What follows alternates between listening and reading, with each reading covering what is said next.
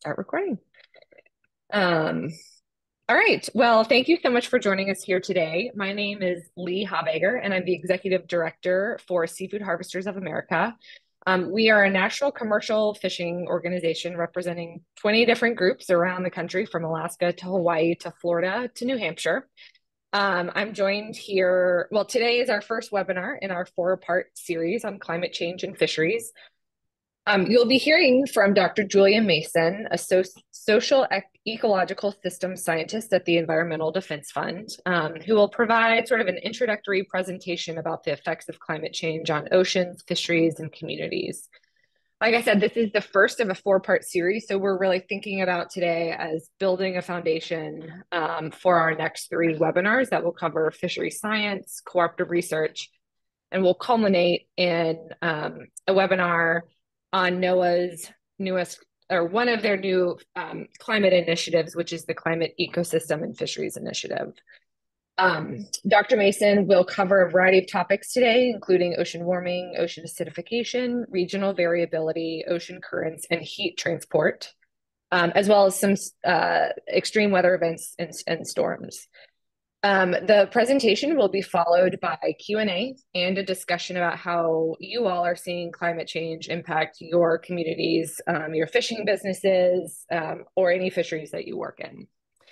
So before we get started, just a few reminders for today. We are recording this webinar today, but only the presentation, as I just mentioned. This recording will be posted on our YouTube page, so folks who aren't able to join, or if you want to go back and review anything that you saw today, you'll be able to access that presentation later. Again, the question and answer portion of this webinar will not be recorded. You all are muted and off camera. If you'd like to ask a question during the Q&A part of this webinar, please use the raised hand function at the bottom of your Zoom screen, and it will alert us that you'd like to ask your question. We will unmute you, or we will ask you to come off mute, and then you are welcome to come off camera if you'd like as well. Unfortunately, there is no chat function. I spent a decent amount of time yesterday trying to figure out how to get that back on. But I could not. So if you have any questions during Dr. Mason's presentation, please put them in the Q&A box. I'll be monitoring those and happy to pause Dr. Mason and ask those questions if they're relevant, clarifying questions. But we may also save some that are more general for the Q&A section. So I think that's it. Oh, hi, Allison. You made it. Great. Sorry, technical issues. That's okay. No worries. Thanks for joining. Allison here is a senior manager for U.S. Fisheries and Ocean Policy at the Environmental Defense Fund. So I'm happy to have you. Sorry about the technical difficulties there, Allison, but glad you're here. So Allison and I will be monitoring on the back end. Let us know if you have any questions. So for now, Dr. Mason, take it away. Great, thank you. And I'll pause like a couple of stops during the presentation so that there's some opportunities to ask questions as we go. I'm going to go ahead and share my screen, and please yell at me about whether or not the view is working. It looks good. Amazing. Thank you so much for being here. Thanks, Lee and Allison, for organizing this. Again, my name is Julia Mason, and I'm excited to talk about a lot of science with you guys about the effects of climate change on oceans, fish, and fisheries. So I'm going to be going through why the climate is changing and how it affects the oceans, and specifically covering warming, like the absorption of heat in the oceans, sea level rise, and ocean acidification, talking about how these impacts vary regionally across the globe and across the US, how that affects marine life, and of course, then the impacts on fisheries and fishing communities. So why is the climate changing? It has to do really with the composition of our Earth's atmosphere, and specifically the concentration of what we call greenhouse gases, which is a category of gases or molecules that have the ability to absorb and trap heat. So what happens is that the Earth receives all of its heat from the sun, this solar radiation coming from 90 million miles away. And if we didn't have an atmosphere, eventually all of that heat that we receive would kind of be dissipated out into outer space, and the Earth would be like the moon, freezing cold, no life would be possible. But fortunately, we do have an atmosphere, which is composed of a mix of different gases. We have oxygen that we breathe, nitrogen, as well as these greenhouse gases, such as carbon dioxide is one of these types of greenhouse gases. You've probably also heard of some other ones like methane. Actually, water vapor is a greenhouse gas. You can think about how on a winter day, a cloudy winter day is kind of warmer than a clear winter day because those clouds are helping to trap the moisture and trap the heat. And that's exactly what greenhouse gases do. They are able to trap this heat that's dissipating out, absorb it, and kind of re-radiate it back to the earth to keep us warm. And we call them greenhouse gases because it's like the windows in a greenhouse that keep your tomatoes warm, can keep them alive during the winter. And so these greenhouse gases together, it's like they're forming a blanket, a heat trapping blanket that keeps the earth warm and livable. And I want to stress that having some of these greenhouse gases, having some carbon dioxide or CO2, it exists naturally in our atmosphere. This is normal. We and all other organisms, plants and animals, breathe out carbon dioxide as part of our metabolic processes. It also can come out of volcanoes and other geologic processes. And so we can think about this as normal CO2, normal carbon dioxide. But what's been happening is since about the 1800s with the Industrial Revolution is that humans have started burning a whole lot of carbon-rich coal and oil and gas, which has released a ton more CO2 into our atmosphere. Sorry.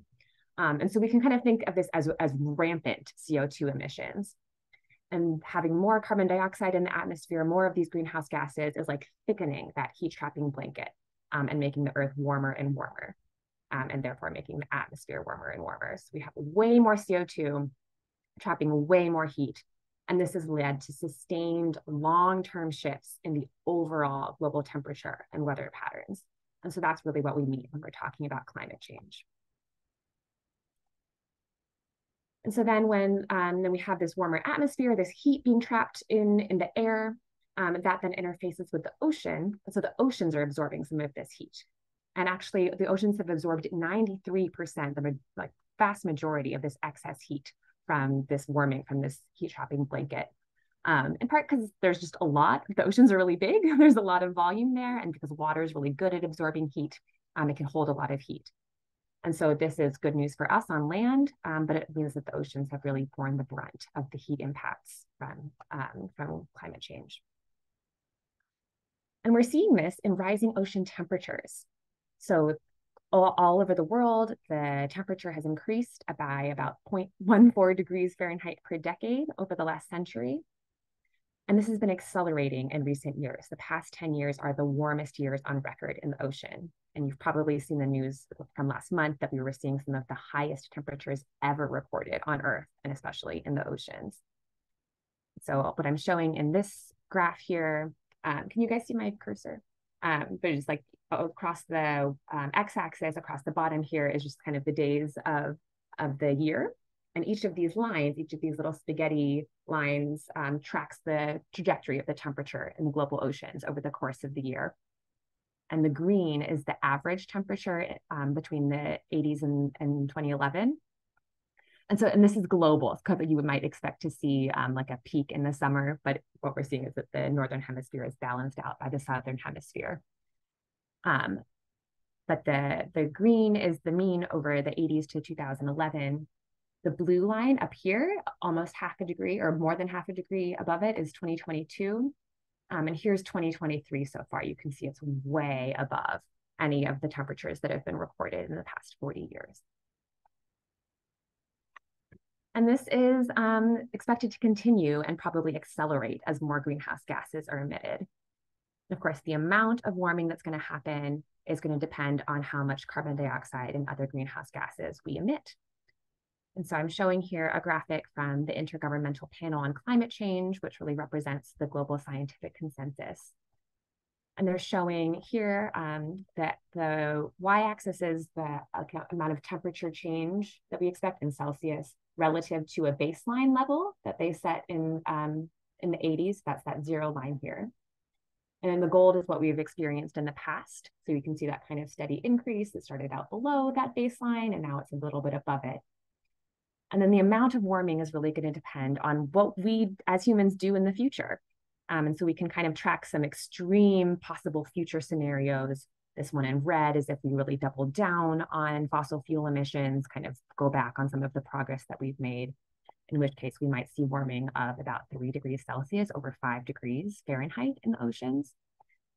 And in this blue future emission scenario, if we're really like creating all the technological innovations that we have, committing to the policy agreements that we've made, even then we might see about a degree of warming above level. Of course, the real future probably will be somewhere in the middle, but really, yeah, everything, every degree, every improvement matters for being able to mitigate some of these impacts on the ocean. Clear that as you've probably experienced, these warming trends, both what we've experienced in the past and what we expect to see in the future, it's not like every year there's a perfect, another 0.01 degrees gradual increase. Variable. Some years like this year are a lot warmer than the average. Some years we even see cooling or a colder year than average. And this is because in part, there's just a lot of randomness and chaos in the way that the atmosphere and the oceans interact. There's a lot of moving parts that can contribute to these patterns. And another is that this long-term gradual trend interacts with natural cycles of warmer and cooler years, like El Nino and La Nina, or there's decadal oscillations of kind of warmer and cooler regimes in the oceans. The other important point is that we often talk about averages. But another thing that really matters to oceans and marine life are the extremes. And so we're also kind of thinking about the hottest possible temperatures that we experience, such as marine heat waves, which are becoming a lot more frequent, hotter, and longer. And these are kind of, marine heat waves are when the temperatures are way higher than average for that region. These have been increasing quite rapidly in the past couple of years. And warming is variable year to year, but it's also variable across space and across regions. So here in this map, these kind of darker red regions are ones that have warmed a lot faster than other regions. Whereas in the blue, there's kind of blue and white here, there's even some regions that have cooled relative to the 1800s in this case. And we do see warming hotspots that are warming a lot faster than the rest of the globe. So for example, in the US, the Gulf of Maine is one of those warming hotspots that's warming faster than 99% of the rest of the ocean, only behind the Arctic, which is the fastest warming region. And the reason why we see some of this regional variability in part is just because the Earth is tilted, and so the sun hits, the heat from the sun hits more directly at the equator and is more diffuse when it hits the poles. So there's a temporal temperature differential there. That's why the tropics tend to be a lot warmer. And also because we have this incredibly complex and really quite beautiful system of ocean currents that are transporting and moving heat around. And so there's some areas that are closer to warmer currents, some areas that are closer to cooler currents that contribute to this. So what we have is, because the Earth is rotating, including these, like the rotation, the winds are pushing the warm surface area across the globe. And then that pulls colder water up from the depths of the ocean to replace it. And that's often why that water is also really full of nutrients, which is why sometimes we get those big plankton blooms in colder water. And so this is transporting heat across the globe. It's also contributing to warming at the deep ocean. And there's also, I'm showing here these kind of like broad, biggest currents, but there's also a lot of fine scale variability and counter currents, fine coastal currents that are leading to warmer areas in shallow and coastal areas. And you've probably also heard there's some studies and news recently about how global warming and climate change is actually affecting this circulation and maybe slowing down some of these currents. And we see this most pointedly in the Atlantic with the Gulf Stream, which is our really dominant current system, where we're water's shooting up from the tropics across the Atlantic, where it can warm up Europe. And then once it reaches the poles in Greenland, it gets colder and denser, so it sinks and it pulls down, and engines, like it is the engine behind that conveyor belt. But as ice is melting from Greenland, It's just kind of sitting on top of that circulation, this fresh water that doesn't sink as fast. And so that is kind of slowing down that circulation, which could have huge impacts on weather and temperature in Europe, as well as all of these ocean processes. And just, I think the last point that I'll make about heat is that it provides fuel for storms. So more heat in the water that the oceans are absorbing from the atmosphere is basically just more energy in the water. And so that's power for storms. And we're finding that the threshold for creating a hurricane is just about 80 degrees Fahrenheit in the water. And so the more and more days that are above that threshold means the more and more likely that we're going to see hurricanes. And that's actually what just happened in Southern California, where we had these really warm July temperatures and August temperatures that can spurred this unusual hurricane event. So we are expecting storms to become more frequent, more intense, and to cause more damage, which of course affects safety at sea, the days that are fishable, and can cause damage to vessels and ports and infrastructure.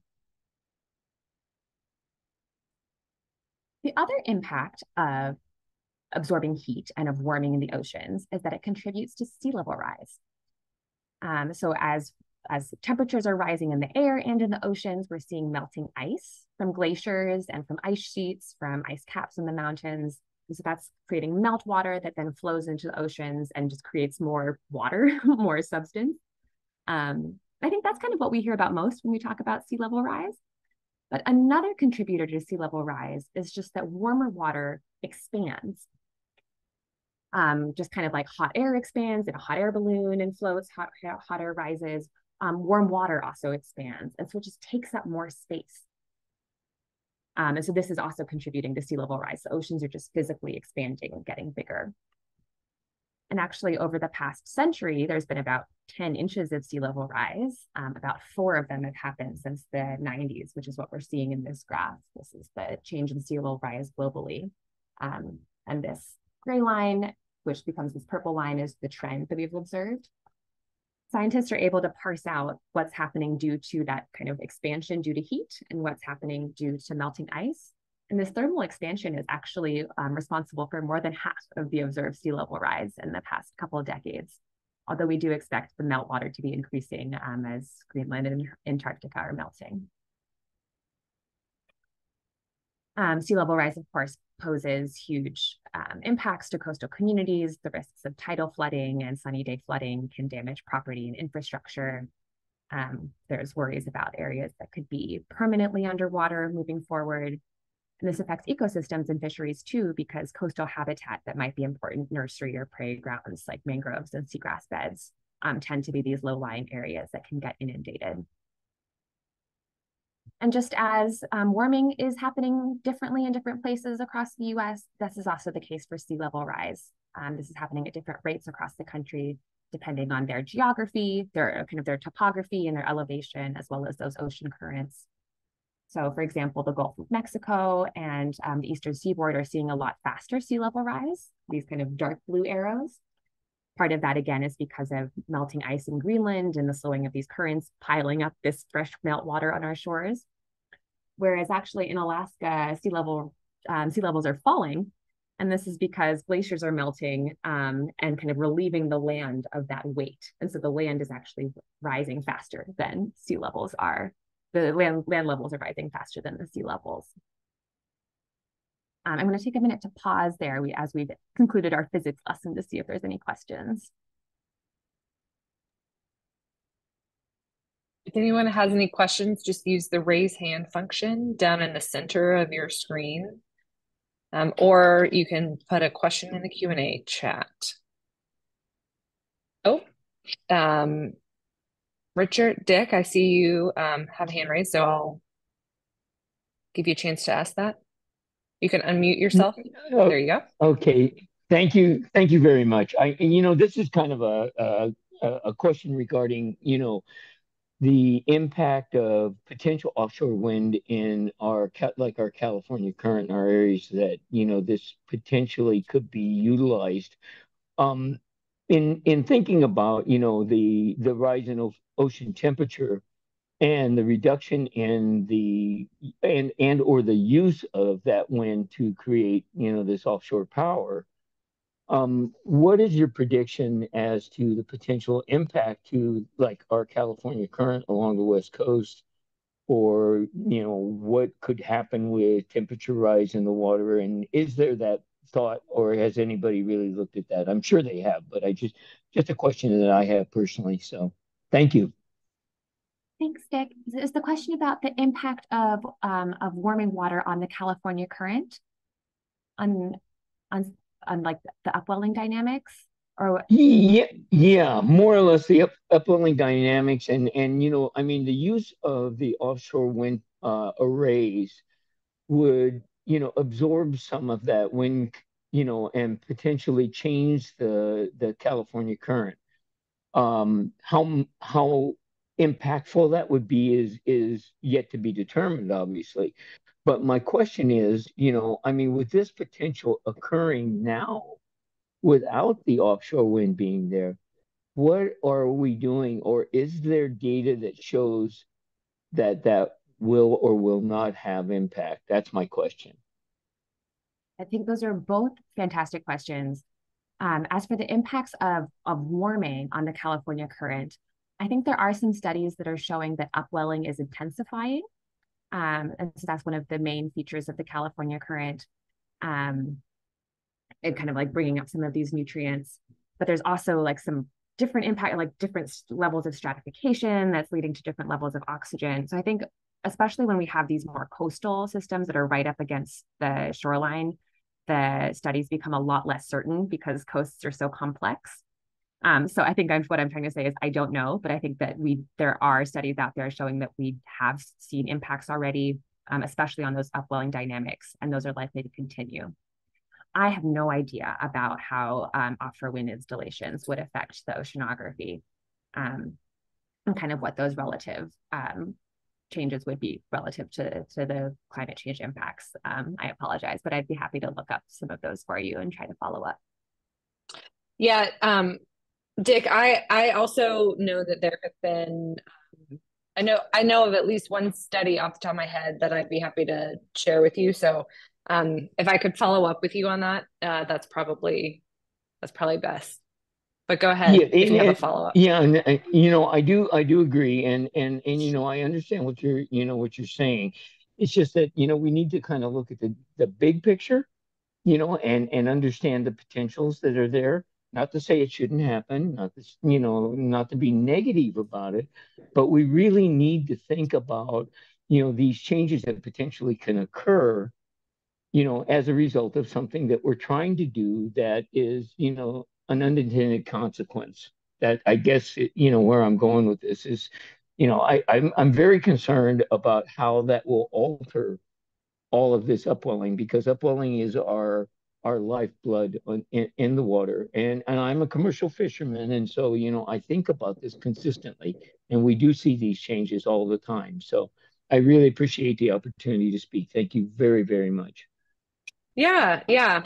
Thanks, Dick. And I hear you. I think there is a lot of concern around the country about offshore wind and perhaps the compounding impacts that could occur in it, like together with climate. So, um, Dick, let me follow up with you. I would be happy to chat more with you about that. Actually, Anyone else have any questions? All right. Oh, Katie, yes. Okay, go ahead, Katie. Hi, yes, can you hear me? Yes, we got you. My name is Katie Almeida, and I work for the town dock in Narragansett, Rhode Island. We on the East Coast, as you know, we're going through development now on a massive scale, and we have the same concerns that were just mentioned. And I was wondering if that report that was offered to be shared could actually be either sent out to the participant list or put into the comment section so we could all access it. I would be very interested in reading that. Yeah, I will do both, Katie. Thank Stay you. tuned. Appreciate it. Sure. Yeah. Anybody else have any questions?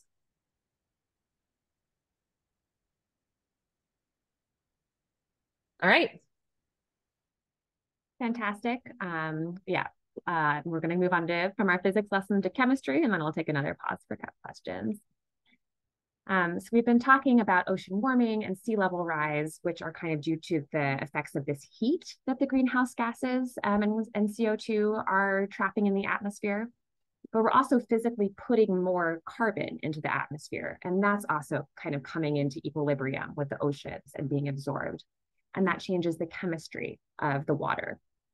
I'm not going to go into all of the chemical equations, in part because I don't have them off the top of my head, but basically when this carbon dioxide interacts with seawater, it creates this chain reaction that results in more acid, more making the water more acidic.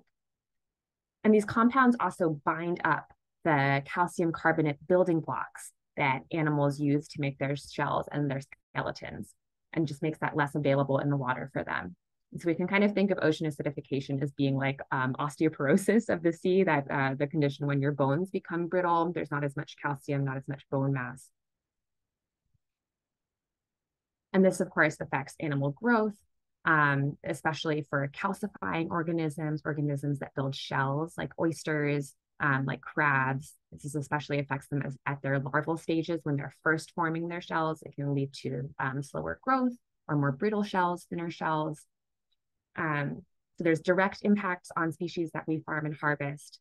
And there's also indirect impacts. So for example, coral reefs. Corals are skeleton building organisms, and ocean acidification affects their ability to grow. Coral reefs are a really important habitat for a lot of fish species. If we have any salmon fishermen on the call, this kind of snail here is a pteropod or a sea angel. This is a really important prey species for salmon. Constitutes like 60% of a pink salmon's diet. This is an animal that creates a calcium shell. And so they're also hard hit by ocean acidification. So there's kind of indirect effects as well on animals' habitat and prey. Maybe I'll just pause one more time for any questions on ocean acidification before moving on to biology. Feel free to raise your hand or question in the any questions in the Q&A. If you open the chat, I sent a link to an article about the upwelling, and I'm about to put another one in there, but I'll also email them out. All right. Julia, I don't see anybody raising their hand. All right. We'll go ahead and talk more about fish, the moment you've been waiting for. So basically, because fish and a lot of other organisms that we target in fisheries, like crab, shellfish, they're cold-blooded. So basically, all of their physiological and behavioral processes, like all of the ways that their bodies function, are influenced by ocean temperature. How fast they grow, how much they're able to eat, how successful they are at spawning, the success of recruitment, how fast they swim, where they go. All of this is really affected by the temperature of the water. And so as the ocean is warming and absorbing all this heat, experiencing both these gradual declines or gradual increases and these extremes, we can expect that all of these processes might be affected. And then, of course, that in turn affects how catchable or kind of where these fish are, whether they're easy to catch, maybe even how nutritious or the quality of their meat, and whether they're able to be found during legal fishing seasons or found in legal fishing grounds. And to really get into the details, fish, like you and me, like all organisms, tend to be adapted to an optimal body temperature where their metabolism and other body processes function best. So, you know, if this was like me trying to run my best mile time, if it's really cold out, maybe my muscles are stiff, I don't run as fast, there's probably an optimal temperature when it's nice and cool, but not too hot. And then once I start getting really sweaty and cranky, that time is going down really fast. And so this is kind of the optimal performance zone, above and below which these animals are maybe not growing as fast, maybe they get really stressed and prone to disease or parasites. Maybe have less reproductive or recruitment success. And if animals are subjected to temperatures outside of this kind of critical zone, they could even die.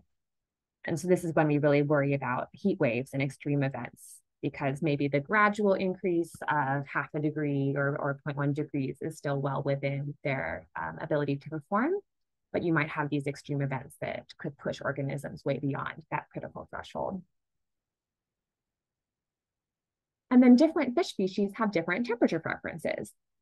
So like I'm originally from California, but living in Boston, so it feels really cold for me.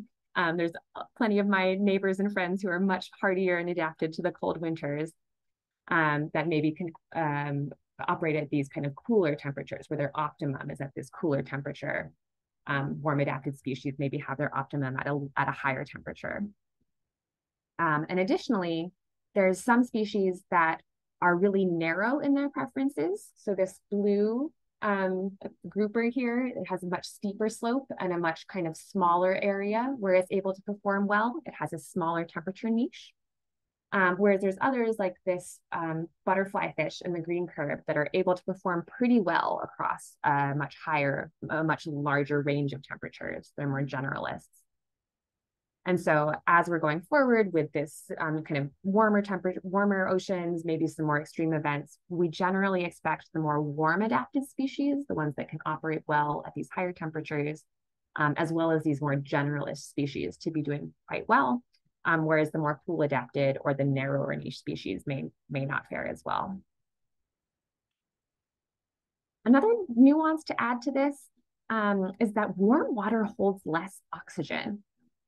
This is just kind of the case of all, this is true of carbon dioxide too, actually. And kind of you can think of how a room temperature soda or a beer is less fizzy than an ice cold one.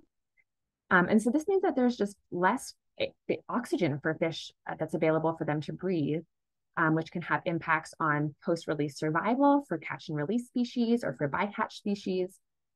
And there's actually evidence that fish might be evolving towards smaller bodies because that requires less oxygen to maintain their enough oxygen for their tissues.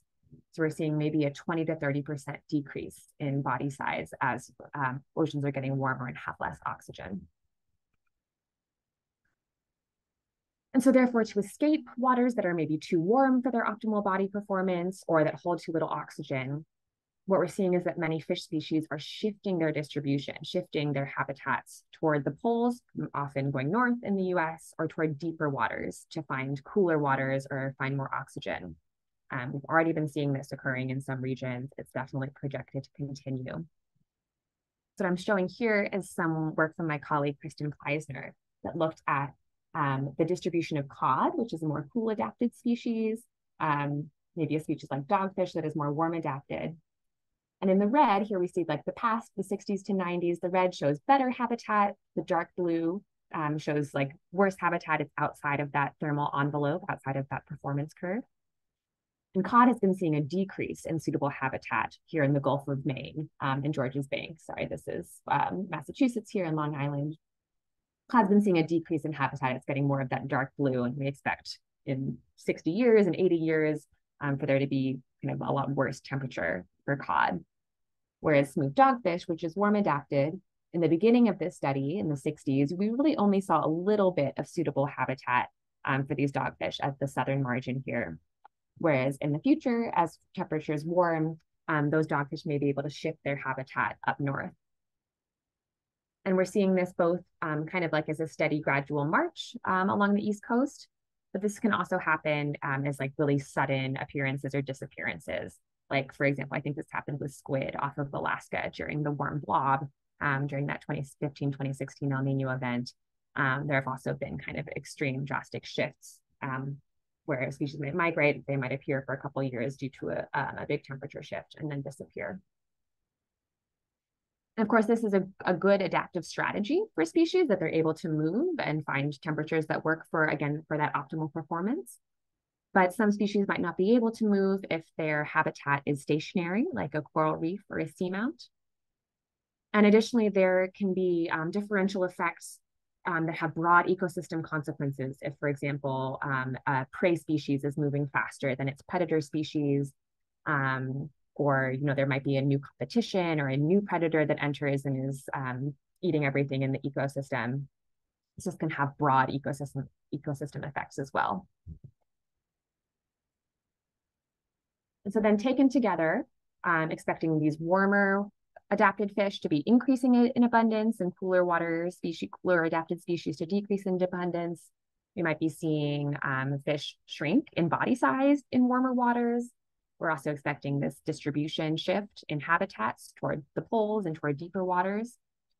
On a global scale, this is projected to create this massive widespread redistribution of fish biomass across the globe. And this is already actually playing out in what we're seeing in global fisheries catch. There's been more warm adaptive stocks in catch portfolios and fewer cold adaptive stocks. And also overall productivity has been going down. Warming, scientists were able to kind of parse out what was productivity losses due to warming versus overfishing and other factors, and think that there's about a 4% decrease that we can attribute to this, to warming waters. And moving forward, the hypothesis is that we're going to be mostly seeing places in the tropics and lower latitudes in these warmer regions losing fish biomass, whereas these more temperate and poleward regions in the yellow in this diagram might be gaining fish biomass. Julia, Dick has his hand raised. Dick, do you want to ask a question now? Is it a... Oh, I guess I should allow you to. Go for it. There you go. Okay, thank you. No, I mean, it's not really a big deal. I can wait till later, but I just wanted to ask, and I'll ask it real quick. It's a simple question. Okay. Are you able to utilize the fisherman's knowledge? Because I mean, we've seen species shift in the last 10 to 12, 15 years, and we have watched, this change in climate, consistently. And that is that as fishermen in general, that is our lifeblood, is our ability to be able to recognize these changes and being able to adapt and find the resource that we're trying to focus on. Are you able, or have you been able to utilize the fisherman's knowledge? Because I know it's citizen science, but in reality, we're there every day on the water, we pay attention, that's our life. If that's utilized, I really feel like it could be an additive to the data that you could compile and get a more realistic perspective, like almost, as it's happening, rather than have to, gather data from other sources. I just wonder if that's available or has been used. Thank you. I'm sorry that was a longer question than I meant to have it be. So my apologies. Of course, Dick, I'm so glad that you asked that question. And I absolutely could not agree more that, you guys are the real experts. You're seeing it every day out on the water. And we'll, after this, I hope have some discussion to talk more about the impacts that you're experiencing in your day-to-day. And I think that there's going to be another webinar, we'll also get to this, that's specifically about cooperative research and cooperative research opportunities. Because as you say, exactly, like even if we're seeing these long-term impacts, all of the figures that I've shown here tend to be more at the global scale or like at the very high level. And it's really like the kind of regional details, the more fine scale observations that are going to be critical to have those kind of real-time responses, and specifically the management responses that are fast enough to allow fleets and fishers to adapt. And so coming up with ways to get that information in the hands of managers in the way that they're able to respond, or even just kind of collectively among fishermen, is going to be a critical need going forward to be able to have climate ready fisheries management. The graphs that I'm showing here, I think, are based on like long-term surveys and really on catch data, which does not give you the full picture of what's going on out in the water. And so I think all around, definitely at EDF and all through the fisheries science community, there's been a huge focus on trying to incorporate more fishermen's knowledge, acknowledging that, again, these are the experts who are collecting data every day and have a lot more coverage even than some of these scientific surveys that tend to be more static. Thank you very much. I don't think that quite answers your question, but like I totally agree with you, and I think that that's a critical need, and that's going to be one of the big answers going forward, is coming up with more ways to have cooperative research. Okay. Thank you.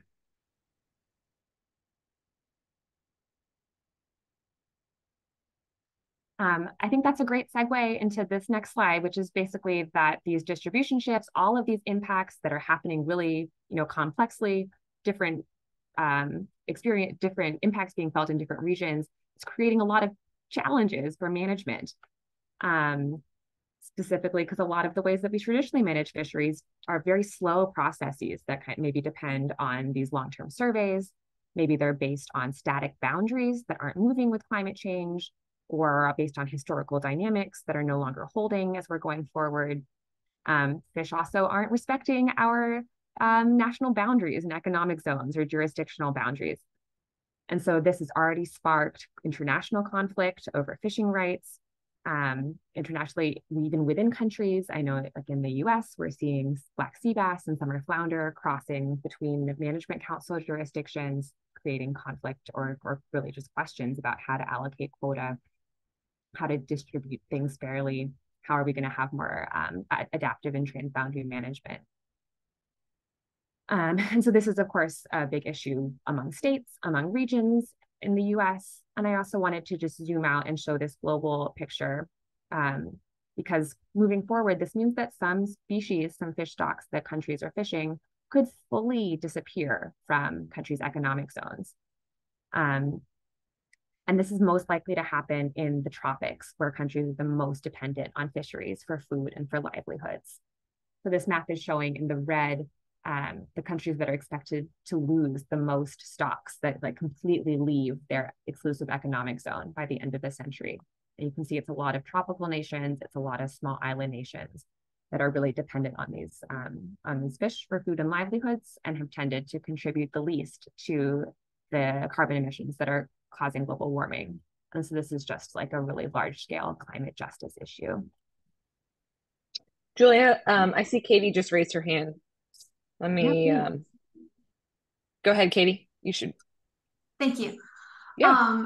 So when looking to see so this is telling us fish that are shifting away from the EEZ. Mm-hmm.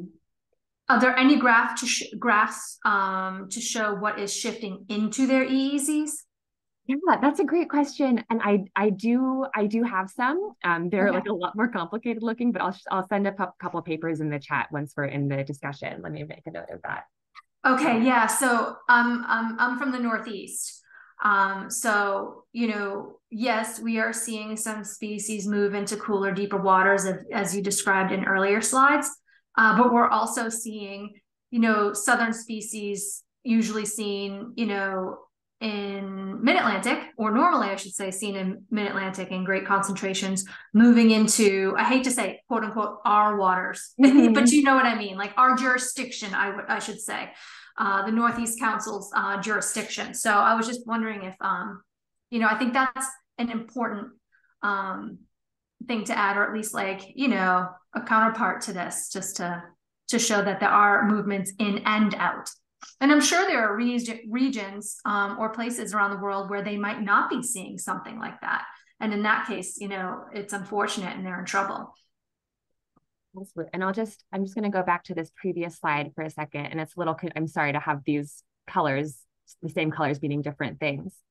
But in this one, the yellow color actually indicates the potential increase in catch potential. And so there are areas that are expected to benefit. And of course, which species these are they the same value? Can you catch them with the same gear? These are all big questions that I think are hard to address at the global scale. Yeah, so this is, oh, sorry. May I just ask one more question? Yeah.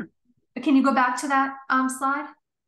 So that's interesting. Like I don't have a scale to look, to be able to tell, but when you're looking on the East Coast of the US and you see that big, yellow blob extending out into the Atlantic Ocean, like how far out is that? Like you said, you don't have the species that are in there. It's like, because I could tell you right now, if you're just looking at that, like our commercial vessels aren't going out that far. So it'd be interesting to see, what is it that you're capturing out there, Thank you. Yeah, absolutely. That's a great point, Katie. Thank you. And again, I think that's another really great segue. This is where I was hoping to end this and prompt some discussion that, these we're talking I've been talking at a very high level about physics and chemistry and biology, but these have real impacts on people. The real experts are here in the audience on how this is affecting you and your communities and your fleets. I've just kind of collected some of the potential impacts on fishing communities here, for individual anglers and fleets. This could mean losses of income if there's a fishery closure, or loss in productivity. A lot of fleets are adapting by fishing in different locations or different species, and definitely want to stress this can mean new opportunities to capitalize on a new species, or an increased harvest. But of course, some of these new species might require different gear types, different permits. There might be fuel costs associated with shifting to different locations. Of course, there's safety concerns from increased storminess. There has been evidence of people leaving the fishery and the associated kind of loss of identity and knowledge that comes with that. There's also effects on the broader supply chains and infrastructure for all of the supporting industries for seafood and fishing, potential damage to ports and infrastructure from sea level rise or storms, supply chain disruptions when processing facilities for a specific species or a specific state are now becoming disconnected from those distributions. And then a whole range of kind of the more intangible but really important impacts that are happening socially and culturally, even psychologically, around impacts to sense of place. If people's homes are being inundated, or if they're losing that identity as a fishing town, the impacts on food security and diets, heritage and culture, traditional knowledge and local knowledge that is held, that, as we've been saying, is the life's blood of how we can think about and interact with our fisheries. And once again, I want to just be mindful that these impacts will be felt unequally and tend to hit the most marginalized groups the most. A great example that Katie just brought up is that maybe if fish are increasing out in the high seas or further out than the boats that are actually able to access those resources, who's going to be benefiting from these increases versus decreases. And so maybe I'll bring this slide back for our discussion. But I'm just going to give you a little summary of what we talked about, and then I'll hand it over to you. Oh, sorry, Katie has her hand up, and it came up on the last slide that you were on, so I'm just going to allow her to talk. I think she probably had a question on this slide. Thank you. And thank you for letting me keep raising my hand and asking these questions, or even just, I just have something to offer on here with, so this is climate impacts on fishing communities. I would even say to add, there'll be climate solution impacts on fishing communities, such as offshore wind, because you could even have a lot of this related to offshore wind, safety concerns, leaving the fishery, conflict issues, supply chain disruptions, food security, fishing in different locations of different species. A lot of people, if you're not in the fisheries, you don't understand, the permit structure and management structure, in that we cannot just go fish anywhere we want. There are closed areas, protected areas, gear restricted areas that, someone from the squid fishery, that's what my company relies on. We can't fish anywhere we want for squid, even though the squid might be in that area. So when we have all these wind farms being built on our traditional squid, on and near our traditional squid grounds, we can't just pick up and go somewhere else, because of the type of gear we use. We are constrained to a certain area. So I think a slide or something like that might be a little bit helpful. Thank you.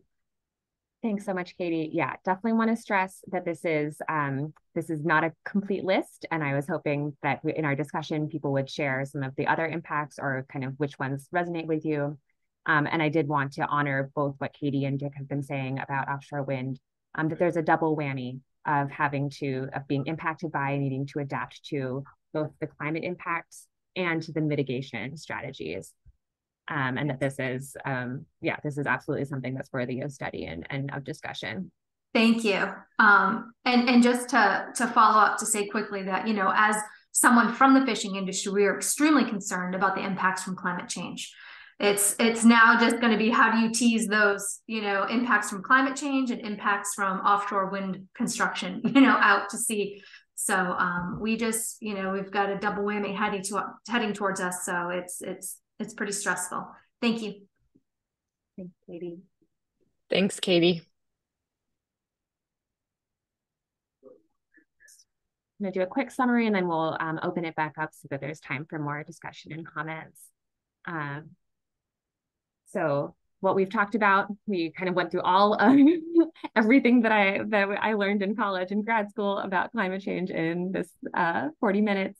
But we have rampant carbon dioxide emissions that are thickening this heat trapping blanket, trapping heat in the atmosphere, and this is then warming the oceans.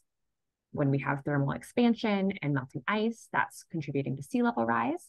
It's also changing ocean circulation and currents and creating more intense storms and putting more carbon into the atmosphere. And then also that's being absorbed into the oceans is changing ocean chemistry. We learned that warmer waters can impact fish growth and their size, their recruitment, their population abundance, and their distribution, where they go. We also talked about how warming and sea level rise and this changing ocean chemistry, ocean acidification, have ecosystem impacts. They can alter food webs and fish habitat. And different regions and different species will see different impacts, both from these direct climate impacts, from indirect climate impacts, and from the impacts of our mitigation strategies, and therefore require different adaptation strategies. Thank you so much for your time and for your questions and these insights that you brought up. I'm going to turn it over to Lee to talk about these next webinars and then welcome more questions and discussion. Awesome. Thank you so much, Julia. That was really, really great. And thanks for giving us a little shout out for our upcoming webinar. So like you see here, we'll have a fisheries science and climate webinar in a couple weeks on Thursday, September 7th. I think it's at 3 p.m. Eastern. We'll have a cooperative research and climate webinar on Wednesday, September 20th, and then we'll wrap on Wednesday, September 27th with a presentation by Dr. Michelle McClure with the Pacific Marine Environment Laboratory, who is helping head up the Climate Ecosystem and Fisheries Initiative at NOAA.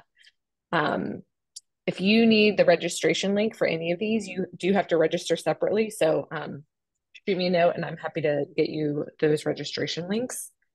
And Allison, do you have anything you want to share before I stop the recording? I do not. I'll just confirm that all upcoming webinars are at 3 p.m. Eastern and hope okay, great. folks keep going. Thanks. All right, I'm going to stop recording.